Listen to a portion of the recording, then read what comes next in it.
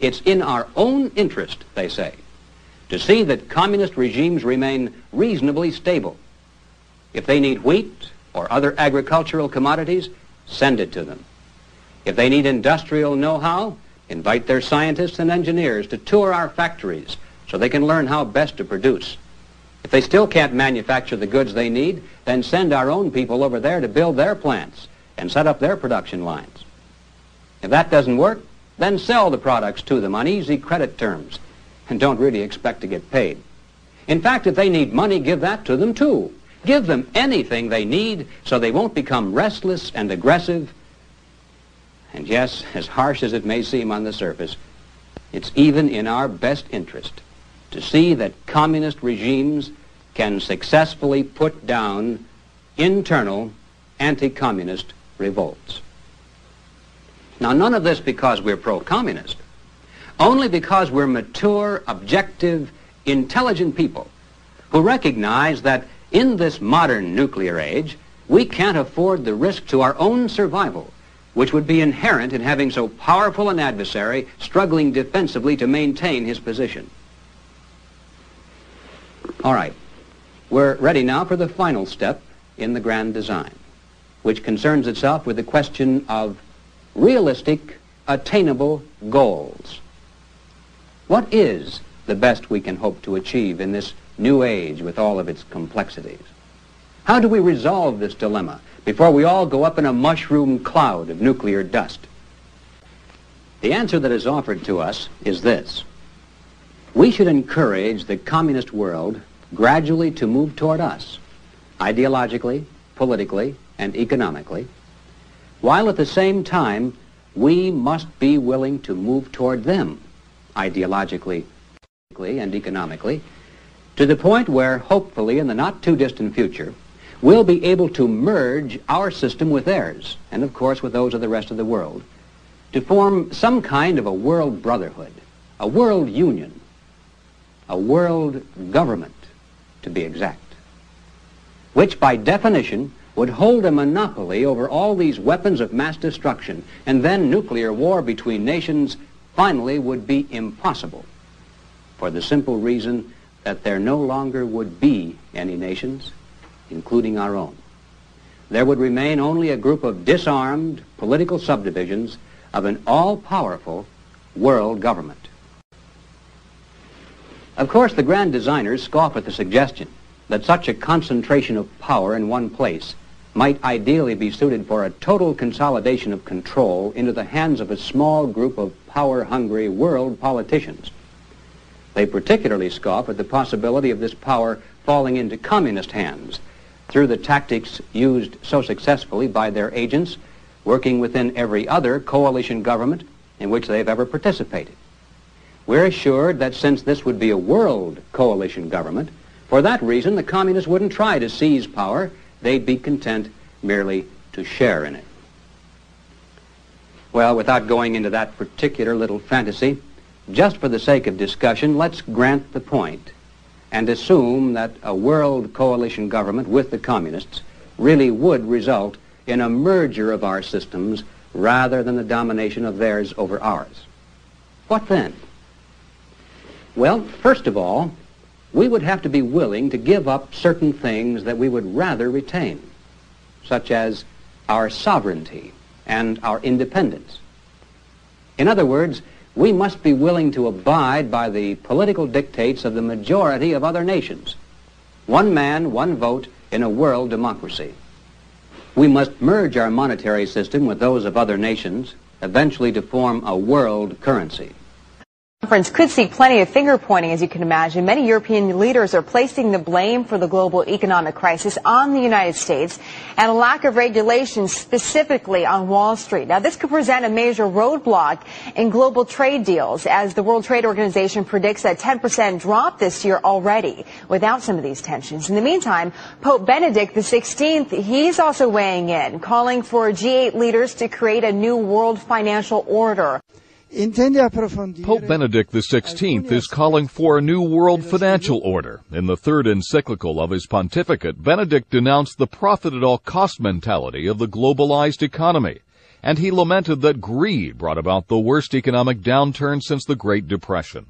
The document, entitled Charity and Truth, was released just hours before the G8 summit gets underway in Italy. We have seen the consequences of a globalization where the market has to find by itself the regulations and the rules. And we have seen the disaster that has been over the last year. The Potov stressed that he is not opposed to a globalized economy, saying that if done correctly, it has unprecedented potential to redistribute wealth around the world. But he did warn if globalization continues on the current path, modern societies risk increased poverty, inequality, and further environmental damages. I think that for sure the Pope thinks that globalization without a soul and without a link with veritas, with truth, is at a high risk. Mark Hamrick, The Associated Press. We must willingly submit all international disputes to a world Supreme Court. A new threat tonight to this country's judiciary system and our national sovereignty, all thank you to the World Court. The World Court is now demanding the United States halt the executions of more than 50 Mexican citizens now on death row. The first of those scheduled executions is that of an illegal alien gang member convicted of the rape and murder of 2 young teenage girls. Lisa Sylvester has our report. The International Court of Justice in The Hague ordered the United States to take all measures necessary to ensure 5 Mexican nationals on death row in the U.S. are not executed, pending the World Court's decision on their cases. One of them, Jose Medellin, was convicted of brutally raping and killing 2 Texas teens. He's scheduled to be executed in Texas on August 5th. Mexico brought the case to the International Court, saying Medellin and the other Mexican nationals were not told of their right under the Vienna Convention on Consular Relations to contact the Mexican consulate upon arrest. Lawyers representing the government of Mexico in a statement responded to the decision, saying, "We are confident the United States and the state of Texas will comply with the ICJ's order and stay the August 5th execution of Mr. Medellin." But the White House did not indicate how it would proceed. ICJ issued a preliminary decision. It's something that we're reviewing now, so I don't have anything more for you on it. Previously, the Bush administration had asked the state courts to give the Mexican nationals new trials. But the U.S. Supreme Court said the White House does not have the authority to compel the states to act. The Washington Legal Foundation represents the family of one of the Texas girls killed. Richard Samp says the World Court can issue any ruling it wants, but from a practical standpoint, it has no real jurisdiction over state criminal matters. There is no other court in the world, no other national court in the world that has permitted the World Court to second-guess its criminal proceedings. So the idea that the United States ought to allow it to interfere here, I think, is unwarranted. And a short while ago, CNN received a statement from the Texas Attorney General's office in which they stated, quote, "Texas is bound not by the World Court, but by the U.S. Supreme Court, which reviewed this matter and determined that the convicted murderer's execution shall proceed." The Texas Attorney General also noted that there have been 15 years of appeals delaying justice for the victims' families. Lou? Lisa, thank you very much. Lisa. The U.S. Supreme Court today heard arguments over the death penalty conviction of an illegal alien from Mexico in the brutal rape and murder of 2 teenage girls in Texas. The highly unusual case involves President Bush. The president now wants to stop the execution of the Mexican citizen, even though President Bush presided over more than 150 executions while he was governor of the state of Texas. And abide by those decisions regardless of the outcome.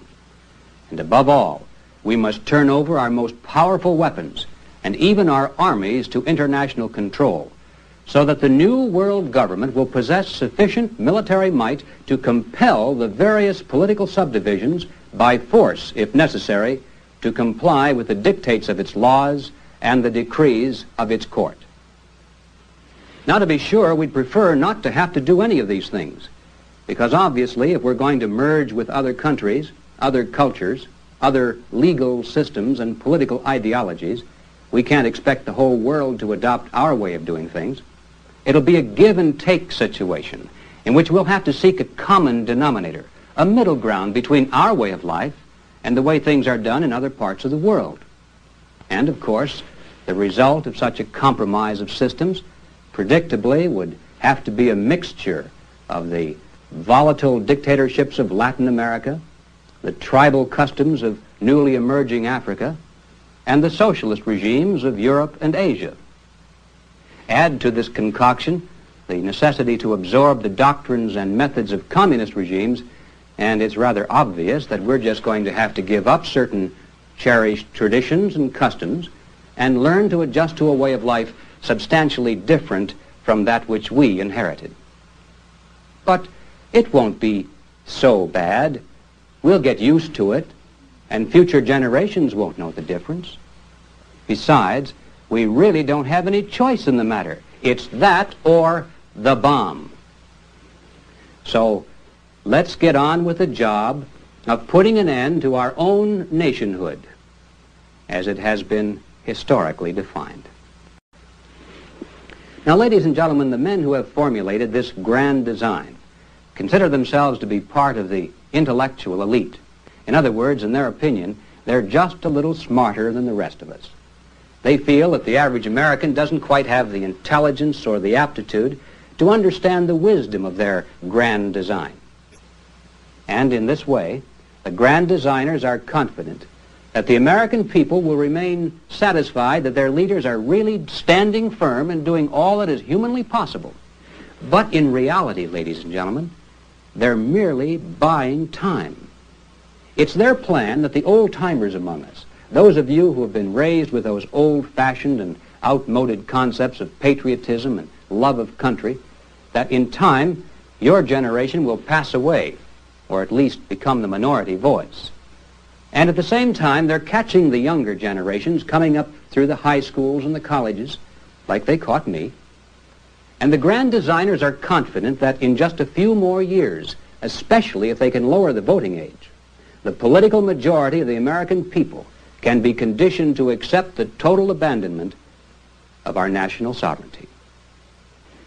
If you've been wondering why it is that we can't seem to win any wars against the communists, it's simply because it's our policy not even to embarrass them, much less to defeat them. In 1963, the United States Arms Control and Disarmament Agency financed a report by the Peace Research Institute, published in April of that year. And here is what our tax dollars produced.